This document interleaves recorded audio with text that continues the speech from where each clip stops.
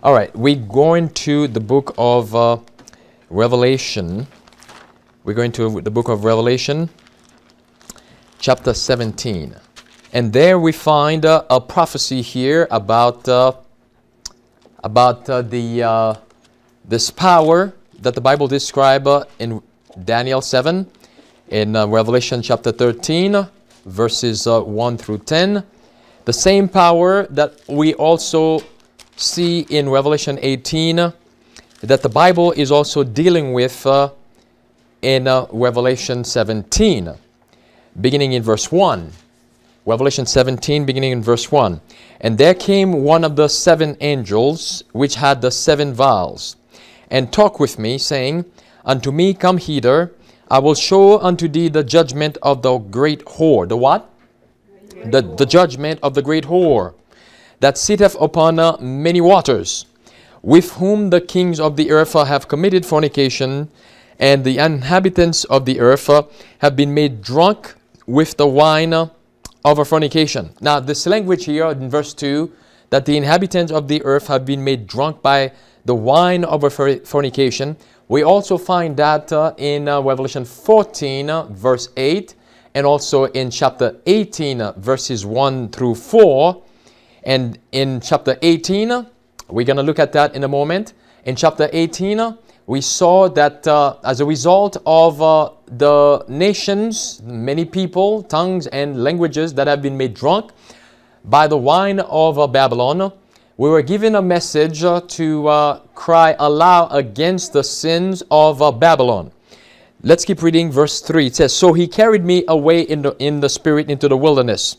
I saw a woman sit upon a scarlet-colored beast full of names of blasphemy, having 7 heads and 10 horns. And the woman was arrayed in purple and scarlet-colored and decked with gold and precious stones and pearls, having a golden cup in her hand full of abomination and filthiness of her fornication. Now we notice here the color here that is mentioned. What's the colors? Purple and scarlet. Purple and scarlet. What's missing? What is missing? Now, this is, when we look at the sanctuary, for example, we saw those colors as well. The purple and the scarlet. Blue is missing. What does blue represent? Purity, holiness. Represent the law of God. Blue represent the law of God. And hence the reason why the latter part of verse 4 says that power is full, which we know is the papacy, the Vatican. It's full of abominations and filthiness over fornication. And the Bible calls it Mystery Babylon the Greater, the mother of harlots and abominations of the earth. You notice that the Bible says that Babylon is responsible, modern day Babylon that is responsible for the abominations of the earth, for the filthiness of the earth, for everything that is happening in the earth. And that is a true statement. Behind the scene, Babylon controls the nations of this world. Behind the scene, Babylon is involved in almost, if not everything, that is taking place in the world. And may I even add even some of the so-called natural disasters. You know, the HAARP, you've heard of HAARP, right? Mm-hmm. Who's behind those things? And you've heard of the hurricane, not hurricane, but the earthquake in Haiti in 2010. And see, I grew up on the island. I grew up there. I had never heard of earthquake. Never heard of it. Never experienced it. Never heard any adult, grandpa or grandma telling stories about earthquake. Never heard of such a thing. Never experienced it. Hurricane, yes. Earthquake, mm-mm. When I heard about this back in 2010, I came home and then I heard about there was a hurricane. It was in the news. Not hurricane, but earthquake in Haiti. I said, that must be a mistake. They meant to say hurricane, right? But then, no, it was an earthquake. I said, okay, something is not right here. Something does not add up here. But then later on, as the things develop, there was Hugo Chavez from Venezuela. That was before he died. He passed away. He said that HAARP was used to cause that earthquake. So Babylon is behind some of these things, the wars of this world. Babylon is responsible for these things. So as I mentioned last Sabbath and the Sabbath before, I believe once again that as Seventh-day Adventists, knowing what we know, at least what we should know, what we see developing in the media, I believe that God also wants His people to jump into this and enlighten the world, as we read in Revelation 18. Go to Revelation 18. Revelation 18. Notice the message there, and then we're going to compare that with some of the scriptures here. We have been given a message, the three angels' messages, to enlighten the world with the glory of God, which is what we find here in Revelation 18. Remember, the fourth angel of Revelation 18 will join together with the third angel of Revelation 14 and to finish the last work, to finish the work in these last days. Chapter 18 and verse 1, and after these things, I saw another angel come down from heaven, having great power, and the earth was lightened with his glory. Now again, the earth lightened with his glory. What is the glory? One more time. What is the glory? The glory is the character. The glory there represents character of God. Remember, Moses says to God, show me your glory. Show me thy glory. And God showed Moses his character. He's a merciful, he's a gracious God. He's a God of justice as well. So the glory there represents his character. The angel represents a messenger. That's what the word means. It means a messenger. Angelos, the Greek word, means a messenger. And who are the messengers? We are the messengers. So this angel come down with great power. That means we have come to a point where we need to be clothed fully with the righteousness, with the glory of Jesus Christ, and enlighten the world with the glory of Jesus Christ with this message, because as you look at the following verses, it tells us why this angel come down with great power. That angel, that messenger, or these messengers have a message. And what's the message? There's the message, verse 2. And he cried mightily with a strong voice, saying, Babylon the great is fallen, and is become the habitation of devils, and the hold of every foul spirit, and a cage of every unclean and hateful bird. Similar language we saw in chapter 17 as we read a moment ago. So the message for this time is a message to cause the world to not only see the glory of God, but to call the world and to show, to help the world to see the true nature and characteristics of Babylon. Because as it stands right now, millions cannot really see the true nature of Babylon, cannot fully see, as the Spirit of Prophecy tells us, and also the Bible tells us, that in 2 Thessalonians chapter 2, that this power works for Satan. That's what Paul says in 2 Thessalonians chapter 2, speaking of the men of sin, which is the same as the little horn of Daniel 7, which is the same as the beast, first beast of Revelation 13, which is the same as the harlot woman of Revelation 17, and the same here as Babylon of Revelation 18. So millions cannot see this, but this is why we have been giving the understanding of this message to expose Babylon, to enlighten the world with the glory of Jesus Christ, and to help them to see the true nature once again of Babylon. And as I mentioned before, the media has been doing a great job in exposing some of that. Now go to Revelation 14. Here is one of the reasons why that this message is important, this message is needed, that the world needs to understand it and that we need to proclaim it, because how shall they hear without a preacher, the Bible says. Notice with me, chapter 14, this is the reason why this message is important. You look at the verses 9 through 11.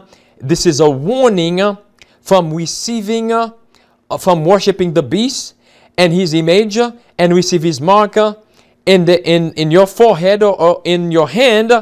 Because if you do, verse 10 says, what would happen to you and I? According to verse 10, you will experience the wrath of God, which, by the way, this is what Jesus experienced beginning in the Garden of Gethsemane. You remember the prayer of Jesus? When Jesus says, "Oh Father, let this cup pass from me. Nevertheless, not my will, but thy will be done." What was a cup? That's the same cup right here in verse 10. "The same shall drink of the wine of the wrath of God, which is poured out without mixture into the cup of his indignation, and he shall be tormented with fire and brimstone in the presence of the holy angels and in the presence of the Lamb." That was the same cup of the wrath of God that Jesus experienced, so that you and I would not have to experience this. And that's the reason why this message is so important to give to the world. Notice with me on the screen. It says here, from Review and Herald, October 13th, 1904. We see before us a special work to be done. What is it? A special work. What's the work? We are now to pray as never before for the Holy Spirit's guidance. Let us seek the Lord with the whole heart, that we may find him. We have received the, what's the word there? Light. The light of the three angels' messages. And we need now to come decidedly to the front and take our position on the side of truth. The 14th chapter of Revelation is a chapter of deepest interest. This scripture will soon be understood in all its bearings, and the messages given to John the Revelator will be repeated with distinct utterance. What does it mean, distinct utterance? What it means when you offer something? I mean, you're speaking, you're proclaiming, right? So that message must be understood in all its bearings, she says, because it is needed, because we are coming to an end. It's a special work, as she says here. And we need to be filled as never before for the Holy Spirit's guidance, which goes along with the message we just looked at of Revelation 18, verse 1. The messenger that comes down with great power, that also represents being filled with the Holy Spirit, the same way the disciples were filled with the Holy Spirit before they begin their ministry. That means if we are filled with the Holy Spirit, we will be preaching this message with boldness. Amen? The same way the disciples preached that message with boldness. And so that the earth could be lightened with the glory of God. Go with me to Acts chapter 17. Let's try to describe what would take place as we take this message to heart. And with our whole heart and go and present this message to the world. Even now, as we see what's taking place in the world. Notice with me, it says here in Acts chapter 17. Again, we looked at this morning, verse 6 here, where it says in verse 6 of Acts chapter 17, as Paul and the others were going about preaching the gospel of Jesus Christ. Verse 6 says, and when they found not Paul and the others, they drew Jason and certain brethren unto the rulers of the city, crying, these that have done what? Turn the world upside down. I come hither also. They have turned the world upside down. How? By preaching the gospel. By preaching the gospel of Jesus Christ. Notice with me, and the Bible goes on to say, skip on down to verse 10. And the brethren immediately sent away Paul and Silas by night unto Berea, who coming thither, went into the synagogue of the Jews. Notice, these, who are the these there? The Bereans. These were more noble than those in Thessalonica, in that they receive, what have they received? The word with all readiness of mind, and search the scriptures, how often? Daily, whether those things were so. Therefore many of them believe, also of honorable women, which were Greeks, and of men not a few. So what happened here? As they proclaimed the message, many of these people in that area believe. Their eyes were open. Now they were able to see the truth. Remember, some of them here were Greeks, and they had many gods that they worship, similar to the Roman religion. Notice another passage here. So as we proclaim this message, many eyes will be open. They will go back to Scripture and study the Scripture daily. And they will see the truth and they will embrace it. Notice with me, Acts chapter 2. And what else would happen as we proclaim this message? And when the people realize the sin of Babylon, the darkness they were in, what would they do? Notice with me, Acts chapter 2. This again, the disciples were filled with the Holy Spirit. They went about preaching the message with boldness. Verse 37 of Acts chapter 2. Now, when they heard this, they were pricked. What happened to them? They were pricked in their heart, and said unto Peter and to the rest of the apostles, men and brethren, what shall we do? So what happened to people as they hear this message? They were pricked to their heart. What does that mean? Conviction. Right. Amen? They were pricked to their heart, and they wanted to do something about it. Their eyes are open now. They can see the light now. Why? Because of the messengers that are filled with the Spirit of God. And what did they do next? What happened next? 38, verse 38. Then Peter said unto them, what's the word? Repent and be baptized every one of you in the name of Jesus Christ for the remission of sins, and ye shall receive the gift of the water, of the Holy Ghost. Question now, why is Babylon fallen? According to chapter 18. But because of her sins. But what's the call within that message of Revelation 18? Come out of her, my people. So that means God has his people. Now, notice this with me. God has his people in Babylon. Amen. He has his people. Sister White says there are faithful Christians even within the Roman Catholic Church. So God has his people within Babylon. They are worshiping God according to the knowledge that they have, the dictate of their heart. But they have a hunger for more truth, because their heart is, they have a sincere heart. They love God with all their heart, minds, and souls. And as we expose what's happening out there, they will, and as they hear these things, they will go like the Berean, search the scriptures for themselves to see if these things are true. Then what do you think they will do? As we just read here in verse 37, their heart will be pricked. They will be convicted. And then they would ask the question, what shall we do? Because they realize that they were in errors. And they would come and join the movement, the remnant of the seed of the woman. Notice another passage with me. Notice with me. But again, coming down, as this, the Bible described this angel that comes down with great power. Great power means filled with the Holy Spirit. Amen? Amen. That's the fourth angel message there. Filled with the Holy Spirit of God, and also speaking with boldness. And this was the life of Jesus Christ. Notice with me. They said of Jesus, Matthew, let's go to Matthew chapter 7. They said of Jesus, never have we heard a man speak that way. Notice with me, chapter 7 of the book of Matthew. Let's begin in verse 28 of the book of Matthew, chapter 7. It says here, are you there? Yeah. And it came to pass, when Jesus had ended these sayings, the people were what? What's the word? Astonished at his doctrine, for he taught them as one having authority and not as the scribes. That is the attitude of the 144,000.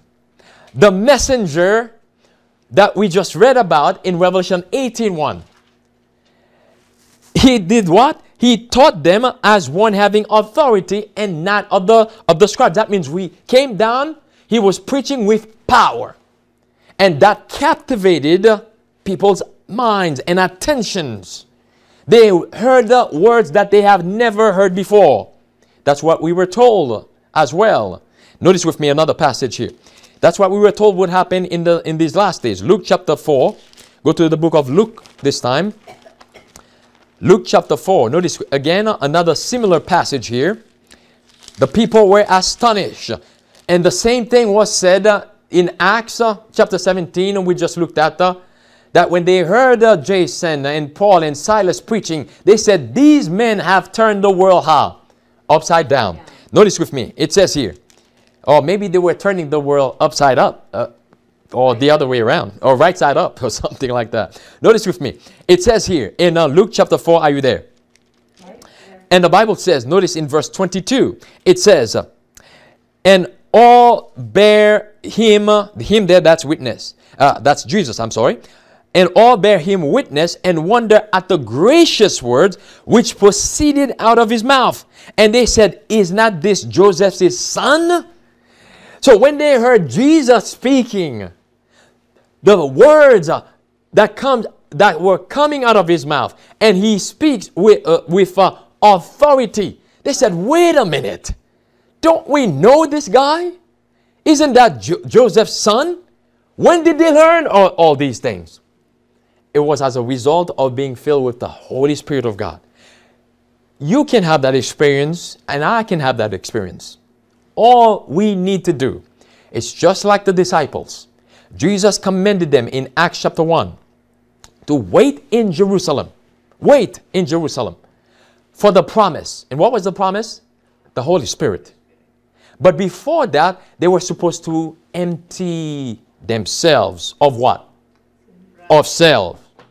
They were supposed to empty themselves of self. Pride, envy, bitterness, fighting for position. In order for them to be filled with the Holy Spirit of God. In order for them to be able to speak, to preach, to proclaim the message with boldness. So that men, as it was said in Acts chapter 4. As a matter of fact, let's go to Acts chapter 4. Acts chapter 4. Notice with me. Keep a finger there to the book of Luke. We'll come back to that. Acts chapter 4. It was said of the disciples as they were preaching this message. Notice with me. It says in Acts chapter 4, verse 8. Are you there? Yeah. It says, and then Peter filled with what? With whom? With the Holy Ghost, said unto them, ye rulers of the people and elders of Israel, if we this day be examined of the good deed done to the impotent man, by what means he is made whole, be known unto you and to all the people of Israel, that by whose name? By the name of Jesus Christ of Nazareth, him ye crucified, whom God hath raised from the dead, even by him doth this man stand here before you whole. So they were going about doing this without fear. And the people were glorifying God. But in spite of the persecutions that were coming, in spite of the opposition, in spite of the religious leaders forbidding them to preach in the name of Jesus Christ. So let's go back now to Luke. We were in Luke chapter 4. We read verse 22 there in Luke chapter 4. Now let's look at verse 32. It says in verse 32. Well, let's begin verse 31. And he came down to Capernaum, a city of Galilee, and taught them on the Sabbath days, and they were what's the word there? Astonished at his doctrine, for his word was with power. So wherever Jesus would go, and as we just looked at of the disciples, they stirred up the people. They stirred up the people. The teachings of Christ, the teachings of the disciples, not only were being proclaimed with boldness and authority, but they were being proclaimed in a way whereas it caught people's attention. They were being proclaimed in a way where people felt like they have never heard such things before. The people were stirred up. And this is exactly what's going on in our world today. People are being stirred up by the commotion for the past few weeks of what has been happening in the Vatican. There's been a lot of commotion. People are on edge, but they need more than what the media is feeding them. Notice with me. Let's look at another passage. John. Which book? John chapter 7. John chapter 7, and let's begin in verse 26 of the book of John chapter 7. And notice again that the message of Christ, the manner of he spake. He says here in Acts chapter 7, beginning in verse 26, and the Bible says, but lo, he speaketh what? How? Boldly. He speaketh how? Boldly. And they say nothing unto him. Do the rulers know indeed that this is the very Christ? What was the reason why they said this? The people said this. Verse 25. They then said some of them of Jerusalem, is not this he whom they seek to kill? And then it says, but lo, he speaketh what? Boldly. And they say nothing unto him. Do the rulers know indeed that this is the very Christ? Howbeit we know this man whence he is, but Christ cometh, no man knoweth whence he is. So again, what happened here? There was a commotion. The people were stirred up. They were stirred up. See, that's the gospel of Jesus Christ. This is why Paul says, as we looked at this morning, that he was not ashamed of the gospel of Jesus Christ. The gospel of Jesus Christ is not something, brothers and sisters, that we just do or perform in our home. The world needs it. The world needs to see it. The world needs to hear it. And this is how the world would be stirred up, especially right now. When it comes to diet, for example, when it comes to dress reform, you see, the world needs to be stirred up. Sometimes we don't even have to say anything. Just by the way we conduct ourselves, just by the way we dress, the world will take notice. They will ask questions. They would ask questions. I remember one time, I was not an Adventist then. This was a while back. I was in Florida at the time. And I walked into a store, and then while I was there, a few ladies walked in, and right away I could tell the difference between those ladies and the rest who were in there. I could tell the difference. I was not an Adventist, but I knew they were Adventists. They didn't tell me that they were Adventists, but I knew they were Adventists. I just looked at their mannerism, their conduct, and the way they dress. And I said, it was very simple. And I said, these ladies are Seventh-day Adventists. And I asked them. They said, yeah, we're Seventh-day Adventists. So just like that, we can start up. We can cause the world to ask questions. Why you eat certain ways? Why you don't eat like the rest of the world? Why you don't go to the movies? Why you don't watch movies and things like that? Why you don't hang out with the rest of us? You know, just simple things like that. You are causing a stir. You're causing people to wonder, to ask questions. And as people ask questions, then now you have been given an opportunity to share. To share about Jesus Christ. To tell them what Jesus Christ has done for you. You now have the opportunity to even share with that individual that this is where you were, but this is where you are now. Then the person now can relate to your story, the person can say, wow, if God can do this for you, then he can do it for me as well.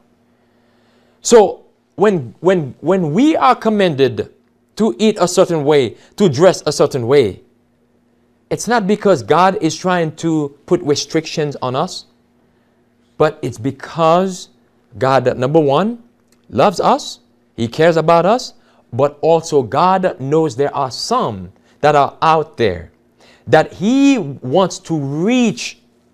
But perhaps that individual could only be reached by the gospel of Jesus Christ just by your conduct and by the way you eat, you dress, or places you don't go, whatever it is. You understand what I'm saying, right? So that's one of the ways we can stir up the minds, the world, so that they can ask questions. We're going to the book of John, chapter 21. Book of John, chapter 21. Notice with me, book of John, chapter 21. So we need to stir up the world and to uplift Jesus Christ. Notice with me, this was a conversation Jesus was having with Peter here. This was after the resurrection and coming close to the ascension of Jesus Christ. Jesus says to Peter, was having a conversation with Peter. He asked Peter 3 times. Remember the conversation? Lovest thou me? Lovest thou me? And then Peter said, I love you, Lord. And then Jesus said, feed my sheep. Then it says in verse 18, Verily, verily I say unto thee, Jesus says to Peter, when thou wast young, thou girdest thyself and walkest whither thou wouldest. But when thou shalt be old, thou shalt stretch forth thine hands, and another shall gird thee and carry thee whither thou wouldest not. So what did Jesus say of Peter here? Remember 3 times Christ asked Peter, lovest thou me? Lovest thou me? Lovest thou me, Peter? What was Christ trying to do here? Trying to see if Peter will empty himself. But notice what we just read here. That Christ says, when you were young, Peter, you would do things your own way. You do whatever you wanted to do, Peter. But, then he says, but when thou shalt be old, thou shalt stretch forth thine hands, and another shall gird thee and carry thee whither thou wouldest not. Christ was prophesying about the way Peter was going to die, and willing, that's the key word there, willing to die for the sake of the gospel of Jesus Christ. Peter was no longer the Peter who tried to do things his own way, tried to get things under the control. He was willing to sacrifice his life for the gospel of Jesus Christ so that someone would come to know our loving Jesus. Amen? Amen. So that someone would come to know our loving Savior. So Peter, it was the same Peter that we just read about in Acts 4, who stood up with boldness and said, when he was threatened to stop speaking in the name of Jesus or healing in the name of Jesus, he says we ought to obey God rather than who? Rather than man. It was that same Peter. He spake with boldness. He was no longer the Peter trying to save self, as he did when he denied his master 3 times. Hence the reason why Christ asked Peter 3 times, if you love me, because it was 3 times Peter denied his master. Amen. Christ was trying to cause Peter to go back to the betrayal. Amen. Go back to the betrayal. The scene of the betrayal, that he heard those words coming out of Peter's mouth. I know not this man. 3 times. Even cursed the 3rd time. I know not this man. I know not what you're talking about. I've never known him. Christ was trying to also tell Peter, I have forgiven thee, Peter. I have forgiven thee, Peter. Like the woman at the well, who was caught in adultery. Go and sin no more. I love you, Peter. Feed my sheep. Feed my sheep. That's our mission. That's our work in these last days. But again, we must speak the word as if we were kings. What do I mean by that? That means with boldness. As if, just like it was said of Jesus, he spake as one that has authority. This is what we read about in Ecclesiastes chapter 8. Notice with me how we should be speaking here. Ecclesiastes, which book are you going to? Ecclesiastes chapter 8. Notice with me what the Word of God says here. In the book of Ecclesiastes, Solomon says, chapter 8, and let's look at the verse 4 of chapter 8. It says here, well, let's back up. Who is the wise man? Verse 1. Who is the wise man? And who knoweth the interpretation of a thing? A man's wisdom maketh his face to shine, and the boldness of his face shall be changed. I counsel thee to keep the king's commandment, and that in regard of the oath of God. Be not hasty to go out of his sight, and stand up not in an evil thing, for he doeth whatsoever pleaseth him. Where the word of a king is, there is what? There is what? Power. And who may say unto him, what doest thou? Where the word of a king is, there is what? Power. Did God give his church power before he sent them out? Yes. Is Christ a king? Yes. So we got our power from the king. So we must preach the word, just like we read in Revelation 18, that angel came down with power. Power. That's how the gospel of Jesus Christ will attract many. And that goes back to Revelation chapter 14, verses 6 through to 12. And that is where we find the three angels' messages for these last days. Notice with me on the screen. It says, Manuscript 32, 1896. The proclamation of the first, second, and third angels' messages has been located by the word of inspiration. Notice, not a peg or pen is to be removed. The first and second messages were given when? In 1843 and 1844. Let's pause there. What do we call that era? Great Awakening. The Great Awakening. Another name. What's another name for it? Midnight Cry. The Midnight Cry. And at the time, we were not the Laodicean church. We were the Philadelphia church. Correct. We were the Philadelphia church. We had the zeal for preaching the word of God with boldness. And that's what many did. And they gave up everything and went about preaching the gospel, the soon return of Jesus Christ with boldness. Back to the screen. It says, and we are now under the proclamation of the third. But all three of the messages are still to be proclaimed. It is just as essential now as ever before that they shall be repeated to those who are seeking for the truth. They shall do what? Be repeated to those who are seeking for the truth. By pen and voice, we are to sound the proclamation, showing, notice carefully, their order and the application of the prophecies that bring us to the third angel's message. There cannot be a third without the first and second. These messages we are to give to the world in publications, in discourses, showing in the line of prophetic history the things that have been and the things that will what? That will be. So we must proclaim the message with boldness, and that's what it means here, to use publication, discourses, whatever means, the social media, whatever avenue, whatever door that God has opened. We must use that. We must use whatever medium to proclaim the gospel of Jesus Christ with boldness. Amen? Mm-hmm. Amen? That's our message. Notice with me another statement here. It says here, thus the message of the third angel will be proclaimed. And as a result of that message being proclaimed, what happened? The sins of Babylon will be laid open. All will be unmasked. But notice what happened next.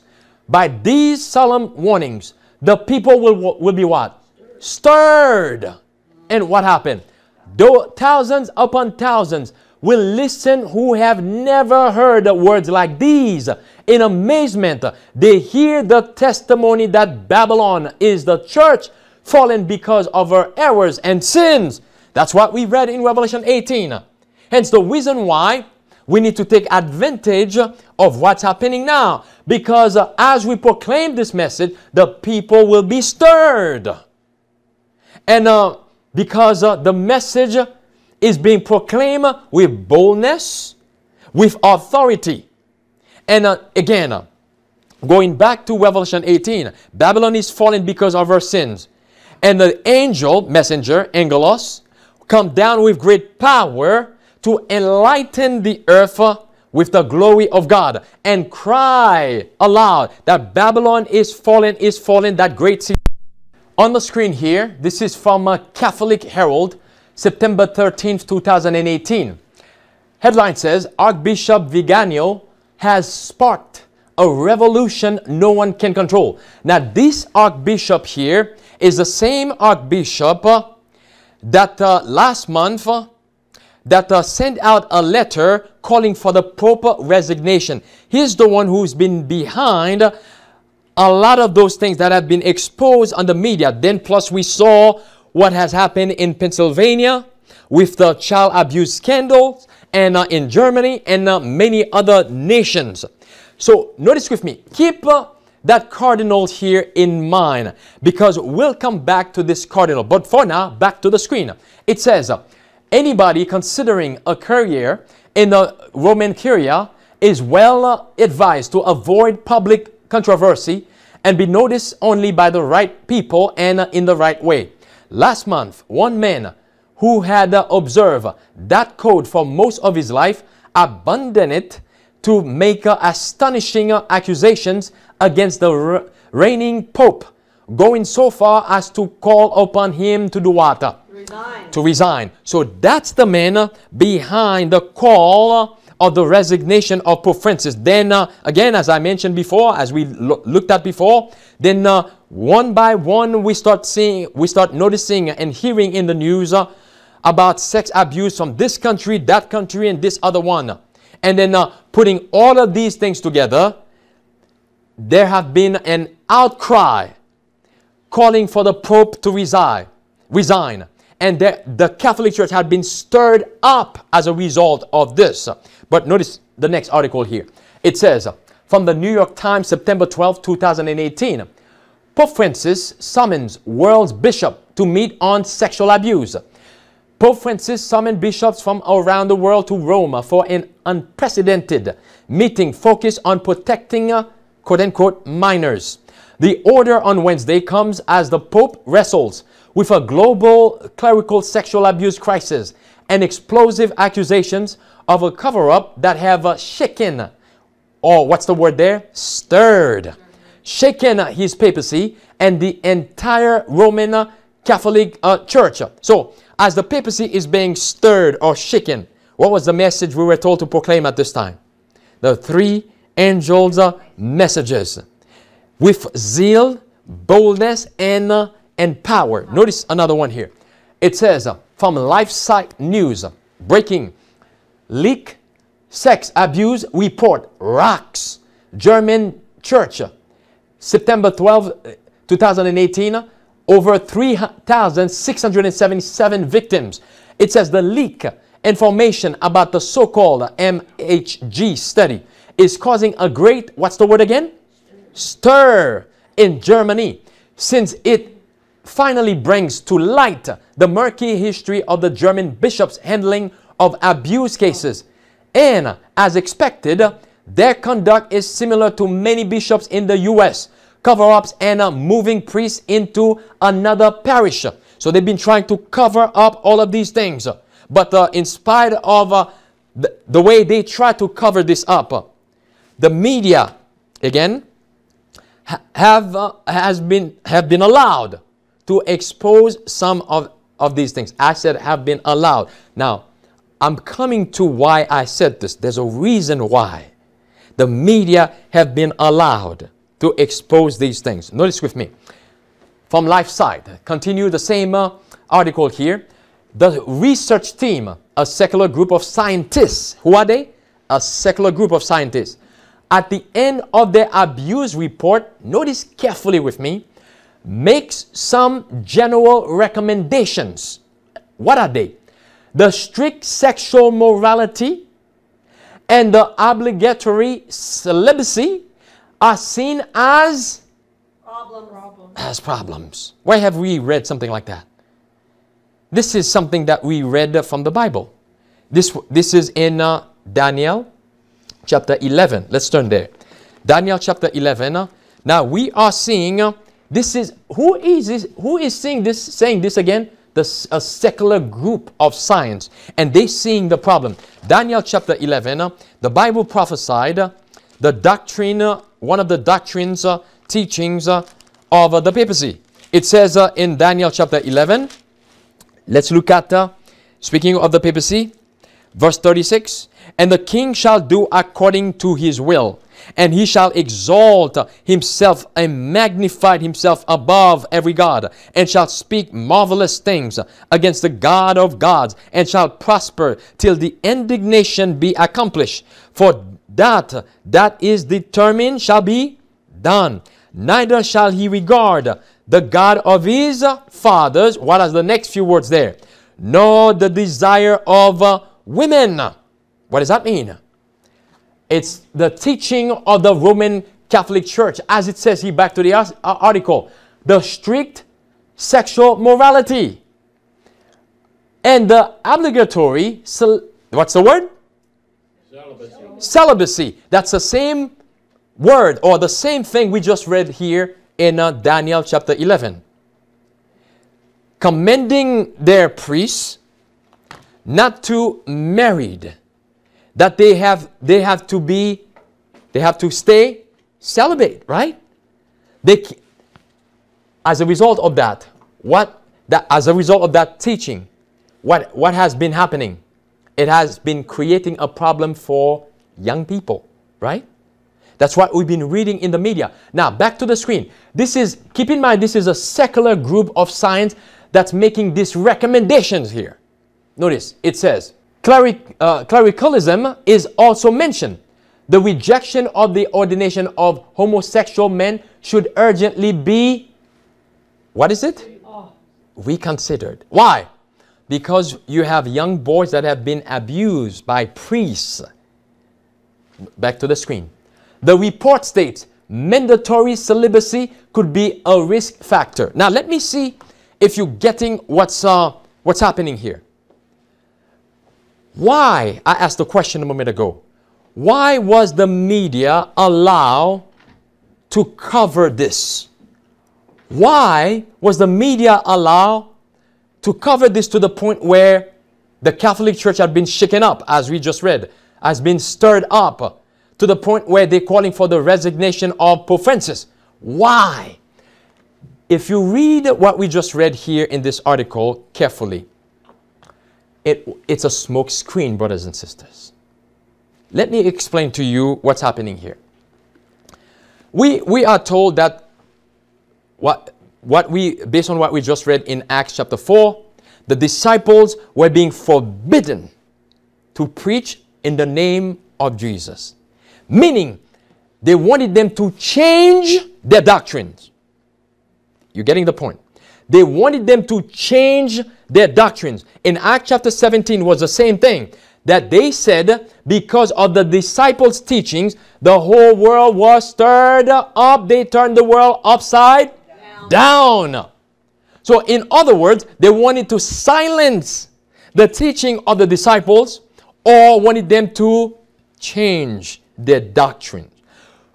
This secular group of scientists is calling for the Catholic Church to change their doctrines. This is a smoke screen. This is what's going to happen to God's people. You either change your doctrine or be killed. Do you see it? They're trying to use the Roman Catholic Church crisis right now. To put in a law? To show to the world that they're not showing favoritism. It's a smoke screen. Understand what's happening here. You see, for a long time, for weeks now, as I've been watching the development of this news and been covering it at the same time, but in the back of my mind, I kept asking the question, Lord, this must be a smoke screen. Why are they allowing the media to talk about this? I know you do allow things to come to light. I know you do allow this, Lord, but also, why? Now, why is this thing? I know also it is an opportunity for your church, for your people to wake up and to also use the understanding of Bible prophecy you have given them to cry aloud, to help the world to see even more, even deeper about the nature of Babylon. But there was another reason. The other reason is what I just explained to you. You see, how do you control people? For example, 9/11, right? You create a crisis, right? You create a crisis in order to pass laws, right? Sure. That's what happened in 9/11. Because some of the laws that they passed after 9/11, they would not have been able to pass it if there wasn't such a crisis. Because the people will do what? Will go against it. Will revolt. But now, because there was a crisis, now they use the crisis, which, by the way, evidences show that it was an inside job. But they use the crisis to make the people feel like they're trying to keep them safe. So devious. Nobody can. This is yes. This is thesis versus antithesis. This is exactly what we just read here on the screen. They are using this crisis here. They have allowed this crisis to come to the media so that now the Pope could also show his leadership as well, that he's going to take care of the matter. Notice with me another one here. It says from the Washington Post, despite scandals, Australia's Catholic Church stands firm against reporting child abuse revealed in confession. So what are they attacking here? Now the government are saying that, again, just like we just read the previous article from the secular scientists, saying that their recommendation is for the papacy to change their teachings, their doctrines. Now we have the government of Australia and other government that are saying that the church must change its doctrine when it comes to confession, because according to the papacy, according to their teaching, their doctrine, whatever is being confessed at the confessional booth must remain there. They cannot take it anywhere else. But now the government is saying that because you have had priests that have committed these crimes and have gone to the confessional booth, you have to report these things. You have to report which priests that have confessed these things to the authorities. But back to the article, it says, despite scandals, Australia's Catholic Church stands firm against reporting child abuse revealed where? In confession. Notice the next article here. It says, Australia's Catholic leaders reject call to report sex abuse heard where again? In confessions. Catholic leaders in Australia on Friday rejected a government push to force priests to report accusations of child sexual abuse heard during confession, saying it would violate a sacred right, infringe on religious freedom, and ultimately do little to protect the children. So, again, keep in mind the smoke screen here. What's happening here? Sooner or later, we will be the ones that will be brought before governors, before king, to give an answer for what we believe and why we believe it.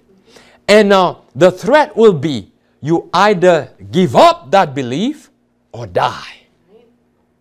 So this is what's happening here. Notice this article here from Vice. The horrific Catholic Church sex abuse scandal is about to get a lot worse. It says, last week, in the wake of a grand jury report that concluded at least 300 priests had preyed on some 1,000 children across Pennsylvania since the 1940s, attorneys, notice now, general in New York and New Jersey announced investigations into Catholic Church sexual abuse. Missouri, Nebraska, and Illinois have launched state-level probes as well, and more are likely to follow. New York went so far as to issue civil subpoenas in all 8 of its dioceses. New Jersey has created a special criminal task force to look into 7, calling for the production of internal church documents that relate to the handling of abuse cases. Again, same thing we are looking at here. Trying to force the Roman Catholic Church to change their teachings, their doctrines. But notice what else it goes on to say. It says, notice what the media said carefully. I think we're going to look back on this as a what? As a Martin Luther moment where someone's nailing the thesis to the door. My question is, are you willing to nail the thesis on the door right now? The medias are nailing the thesis on the door of Wittenberg once again. See, the media is telling us that it's time to have a revolution once again. It's time to pick up the Bible and Spirit of Prophecy, the 3 angels' messages, and nail them to the door of Wittenberg one more time. Nail them to the door of Rome one more time. The media is calling this crisis here a Martin Luther moment. A Martin Luther moment. Notice with me what Sister White says here. Great Controversy 609. Wycliffe, Huss, Luther, Tyndale, Baxter, Wesley urged that all doctrines be brought to the test of the Bible and declared that they would renounce everything which it condemned. Against these men, what happened to them? Persecution raged with relentless fury, yet they ceased not to declare the truth. What? They ceased not to declare the truth. Different periods, notice carefully now, different periods in the history of the church have each been marked by the development of some special truth adapted to the necessities of God's people at that time. Every new truth has made its way against hatred and opposition. So let's pause there. So this is not new. Every what again? New truth has made its way against hatred and opposition. So don't be surprised if you start proclaiming this message and then you start facing opposition and trials. Because what happened then will happen again. It's just history is repeating itself. Or Bible prophecies are repeating themselves again. Back to the screen. It says here, those who were blessed with its light were tempted and tried. The Lord gives a special truth for the people in an emergency. Who dare refuse to publish it? He commands his servants to present the last invitation of mercy to the world. They cannot remain what? Silent. Except at the what? At the peril of their souls. So we cannot remain silent at this time. Now, again, as I started to show you that the smoke screen there, by exposing the papacy, which is a good opportunity for us to use the Bible and Spirit of Prophecy to shed more light into the subject. But also, they are doing this because they will use the same tactic against us to try to cause us to deny our faith, to try to cause us to change our doctrine. And that's the reason why you saw the General Conference of Seventh-day Adventists gave us the great hoax instead of the great controversy. Denying the faith, removing everything that has to do with the Roman Church. Right. Notice with me, back to this article here, ABC News 24, September 7th, 2018. Catholic Church, notice again, must what? Reform canon law in wake of child sex abuse Royal Commission. So what are they telling the Roman Catholic Church to do here? Change doctrine. Change the doctrine. But what did Sister White say? We cannot remain silent at this time. Rome never changes. Rome will never change, that's right. But as a result of this crisis, I had been asking for the answer. For weeks, I had been struggling with this. I said, why, Lord, why are they exposing this thing? Then as I started seeing these articles, and I'm like, oh, all of a sudden the light went on. I said, that's why. They're going to be using the same thing against us for believing that the first beast of Revelation 13 is the papacy. For believing, well, Daniel 7, the little horn there, is the papacy. For believing the second beast of Revelation 13 is the United States of America. These things will be held against us. And they will use those things against us for fear, or bring fear against us. They will either kill us or give up the doctrine. So now they're forcing the quote-unquote, forcing the Roman Church to change their canon law, their confessional rights. What else did we look at? Reporting to the authorities if a priest has confessed of abuse a child. But the Catholic Church said that's against their teaching and doctrine, but yet they want to comply a little bit. So now they're going to say, well, we show no favoritism with the Roman Catholic Church. But what should we do in matters like this? Like Peter, we ought to obey God rather than men. Remember, the angel came down from heaven with great power and glory. It is the glory of Christ. It is the power of God. It's not our glory. It's not our power. It's His. So therefore, we should not be afraid of no man. Back to the screen.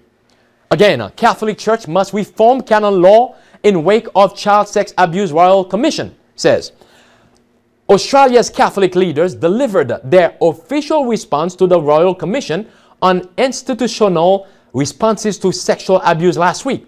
The joint response from the Australian Catholic Bishops' Conference and Catholic Religious Australia, which represent nuns, sisters and brothers, monks, friars, bishops, and religious leaders, accept, notice now, most of the recommendation of the Royal Commission. So, what did they do? They kowtowed. Yes. So they're going to use that against you and I, brothers and sisters. So the Catholic Church bow, right? At least that's what it seems like. They bow. They are willing to change their doctrine, their teaching. Should we do this? No, and they're not really willing No. to change. They're not going to change. What does the Bible say about this? It is a leopard. It does not change. No. And Sister White says that is a chameleon. It changes colors for the moment, right? Notice now.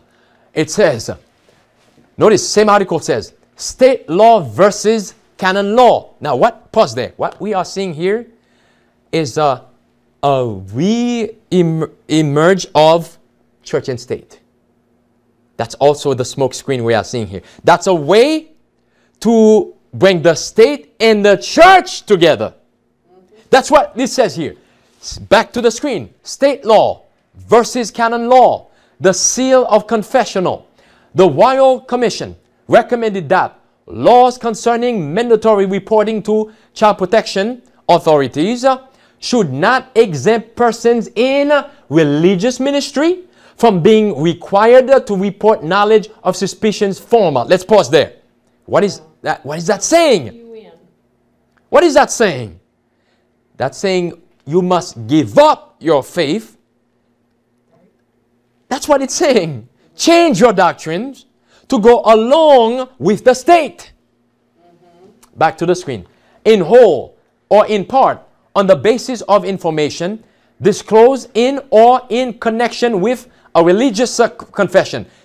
It goes on to say, this recommendation is really asking, notice carefully, this recommendation is really asking the state and territory legislatures to take action. Some of them are already proceeding to remove legal exemptions for priests, penitent, confidentiality in the confessional. The existence of the exemptions reflects a time when what? When church and state overlap more in terms of membership. Do you get it now? Do you get it now? This is a way to unify the church and the state. That's part of the reason why we have been allowed, the media have been allowed to expose these things. It's a way to bring church and state together to create the image of the beast. Notice now, same article goes on to say, is voluntary celibacy the answer? Notice now, recommendation 16.18 was that the ACBC should request the Holy See to consider introducing voluntary what?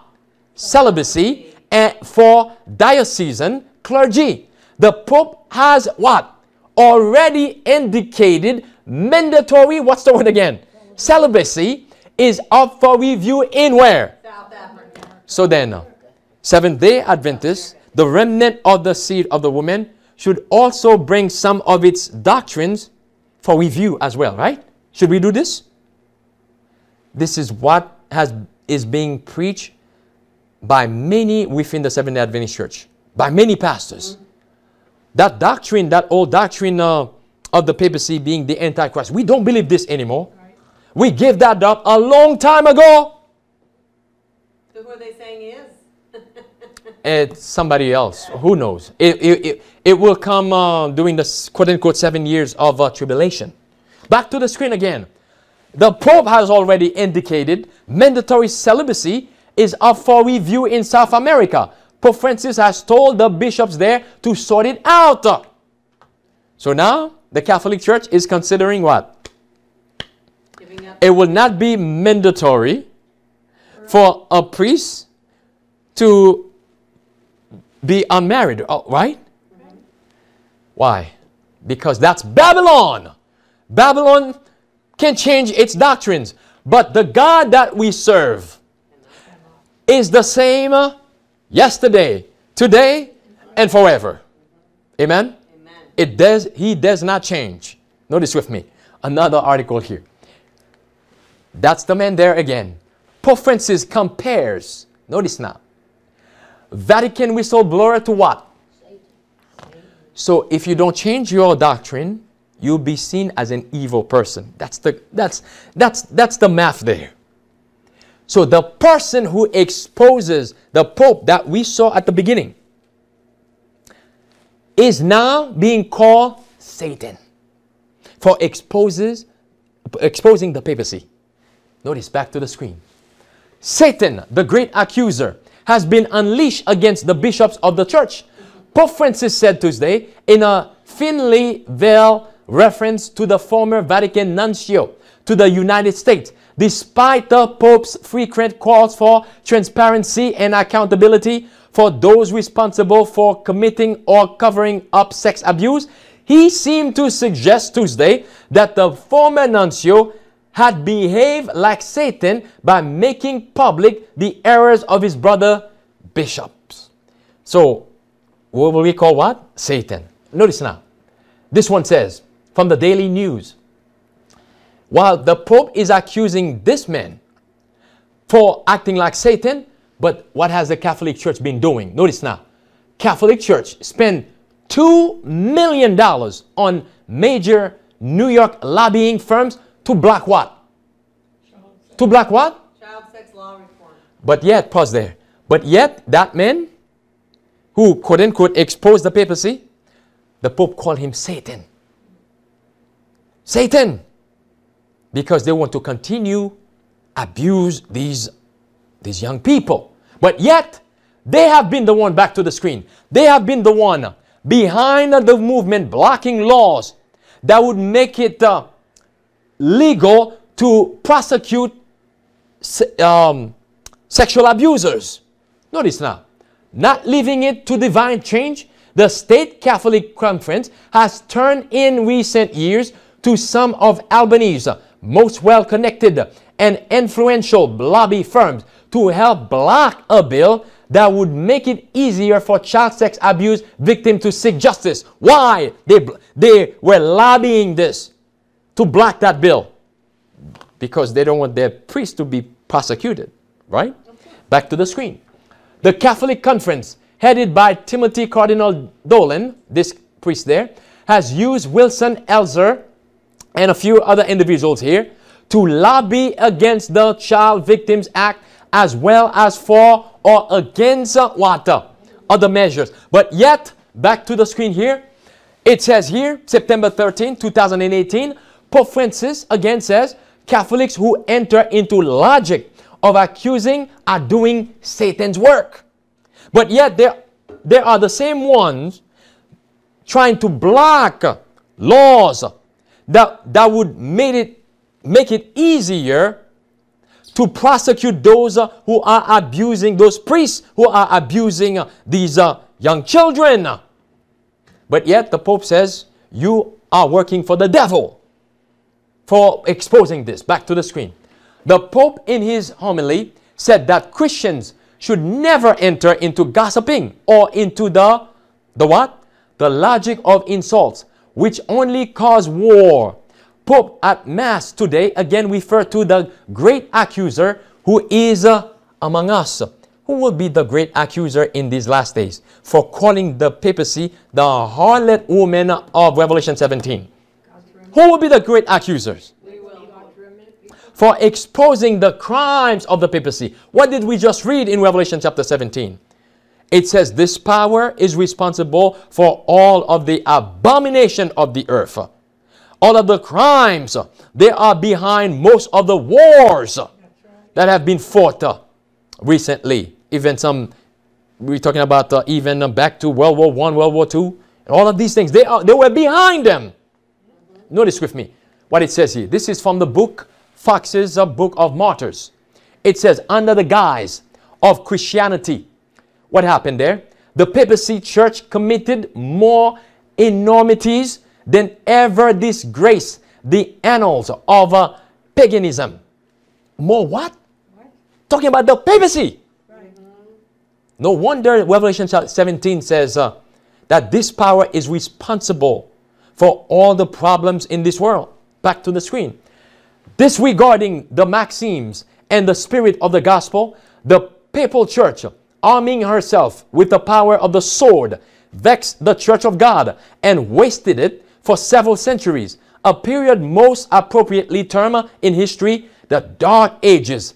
And as quoted there in Revelation 17, the kings of the earth give their power to the beast. That's what we see happening behind the exposing the crisis at the Vatican right now. That's part of the reason to bring church and state together. We saw last time that the second beast, the United States of America, representing by the evangelicals and Donald Trump. We saw Trump was defending the Pope. You remember that? Trump was defending the Pope, brothers and sisters. The kings of the earth, in spite of what has been exposed here, like it says here, will give their power to the beast. This is one of the biggest smoke screen that have been published through or being exposed through the media. This is a way of bringing church and state together. This is a way of also trying to shut out those who will dare uphold their teachings, especially the three angels' messages. Go to the book of Isaiah with me. The book of Isaiah. Which book? Remember the disciples, Isaiah 50, we're going to. Remember the disciples, in spite of, where were the disciples, by the way?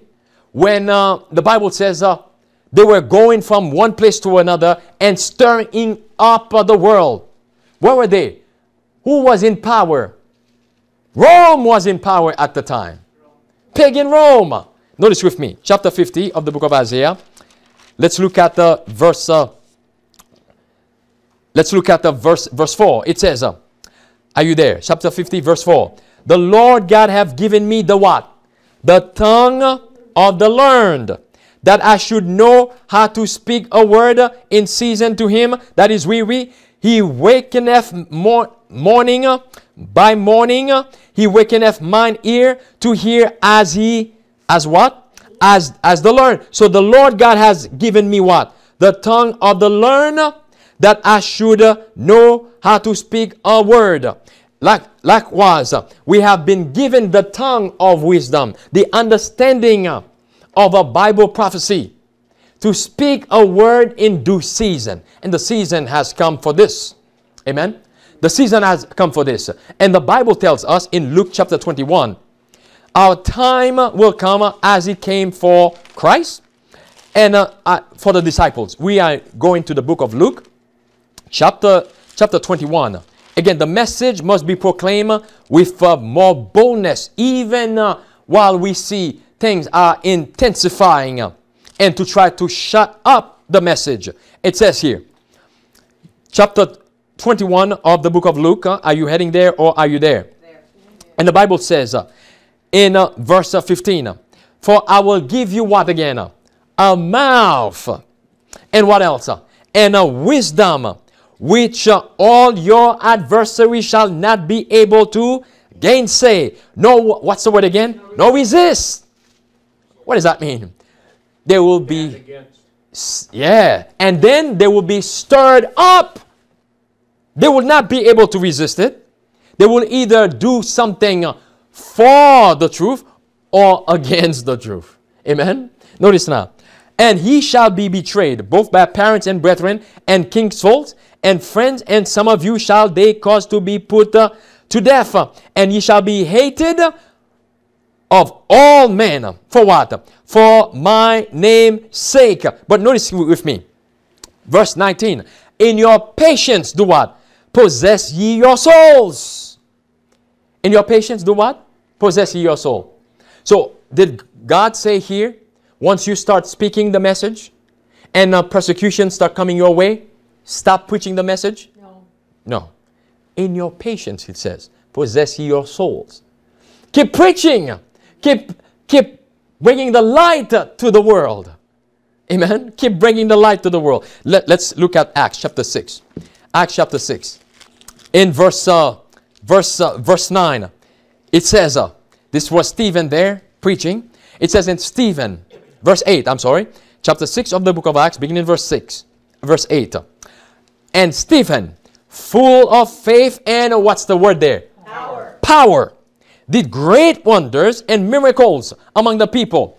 Then there arose a certain of the synagogue, which is called the synagogue of the Libertines, and Cyrenians, and Alexandrians, and of them of Cilicia, and of Asia, disputing with Stephen, and they were not, notice carefully now, and they were not able to resist what again? The wisdom and the spirit by which he spake. Because why? He spake with boldness and power, being filled with the Spirit of God. Amen. That is our experience. Though we might be small in numbers, brothers and sisters, it will be our experience. But we need, in order to be filled with power, that power there goes back to Revelation 18, verse 1. The fourth angel there, which is also represent the outpouring of the Holy Spirit of God. Like the disciples in Acts chapter 1, go to chapter 1 this time. Acts chapter 1. Notice with me verse 15 in Acts chapter 1. Notice with me again. Jesus gave the disciples the promise of the Holy Spirit. It says, well, let's back up to verse 8. It says, But ye shall receive, what's the word? Power. After that, the Holy Ghost is come upon you, and ye shall be, what is it? Witnesses unto me, both in Jerusalem and in all Judea and in Samaria and unto the uttermost part of the earth. Notice what else is. Let's keep on down to verse 15. And in those days, Peter stood up in the midst of the disciples and said, the number of, notice with me carefully now, the number of names together were about, how many? 120. So how many of them that receive this outpouring, that receive that power? 120. Just 120. Is that a big number? No. Out of millions of people, that is a very small number.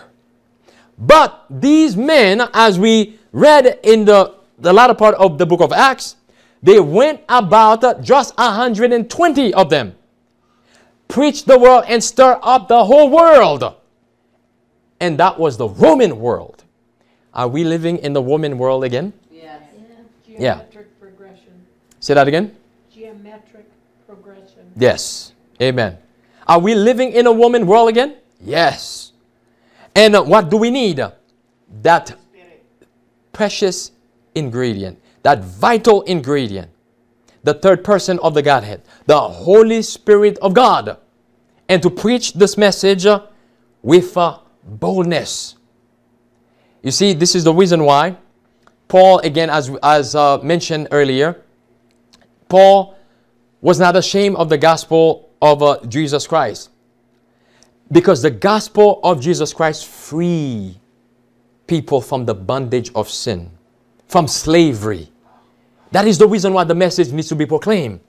That's the power we find in the message. As many hears that message, wherever they might be, whether if it's within the prison walls, in the wilderness, at the Vatican, wherever they might be, those chains that have locked them up, or that have kept them bound, may not literally fall, but they will be free. Indeed, if the Son shall make thee free, ye shall be free indeed. And that's the reason why, as we're coming to a close here, go to the book of Acts chapter 16 with me. Acts chapter 16. The gospel free others. The proclamation of the gospel free people from the shackle, bondage of sins, from oppression. Notice with me. Chapter 16, verse 19. It says, are you there? Yes, there. And when, notice with me. Let's back up. Let's get the application here. It says here, and it came to pass, verse 16. And it came to pass, as we went to prayer, a certain damsel, possessed with what? With a spirit of divination, met us, which brought her master much gain by soothsaying. The same followed Paul and us, and cried, saying, these men are the servants of the Most High God, which show unto us the way of salvation. And this did she many days. Now, she was mocking. You understand? She was not trying to promote the message of Paul and Silas. She was just mocking. It was a way of ridiculing, of mocking, I should say, the message. It says, notice now. And this, verse 18 says, did she many days, but Paul, being grieved, turned and said to the spirit, I commend thee in the name of Jesus Christ to come out of her. Was that power? Amen. That was power. Notice now. And he came out the same hour. And when her masters saw that the hope of their gains was gone, they caught Paul and Silas and did what? And drew them into the marketplace unto the what? The rulers. Was that stirred? Did they stir up this master here? Yes. Did they stir up the master here? Did they free that woman? Yes. Yes. That's what God wants to do in these last days. Verse 20. And brought them to the magistrates, saying, these men, being Jews, do what? exceedingly, what's the word? Troubled our city, and teach customs which are not lawful for us to receive, neither to observe, being what? Romans. That was a Roman world that the disciples of Jesus Christ were called to stir it up. And we've been called to do the same thing in these last days. Amen? As we read in Revelation 13, that the second beast will cause the first beast to regain its supremacy again, to bring back the dark ages, meaning it will be a Roman world again. Notice with me on the screen. It says here, from Review and Herald, October 13 to 1904, paragraph 3. The prophecies in the 18th of Revelation will soon be fulfilled. During the proclamation of the third angel's message, another angel is to come. Notice now, come down from heaven, having what? Great power. And the earth is to be lighted with his glory. The Spirit of the Lord will so graciously bless consecrated human instrumentalities that men, women, and children will open their lips in praise and thanksgiving, filling the earth with the knowledge of God and with his unsurpassed glory as the waters cover the sea. You see the power there? As the waters cover the sea, that's the same power we must have in these last days. God is calling, as we just read here, men, women, and children to help finish this work. Let's pray. Our Father in heaven, as I'm thinking of those last few words that we just read here, I'm thinking of Isaiah, where you asked the question, whom shall I send? And Isaiah responded by saying, here am I, send me. Lord, all of us have been called, but I pray that we are also been chosen, because your word says, many are called, few are chosen. Father, help us to understand our condition first, and then also help us to understand the condition of things around us. It is not business as usual. So that we can have a zeal and the love of Jesus Christ in our heart to see men and women and children that are dying for lack of the spiritual manna, and to bring this to them before probation closes. We want to thank you in a special way once again for helping us to understand at least a little bit what is happening around the world, and how that all of these things are connected with signs of the times, with Bible prophecies. We pray that you'll continue to help us to see and to understand and to discern your word until you come again. In Jesus' name, amen. Amen.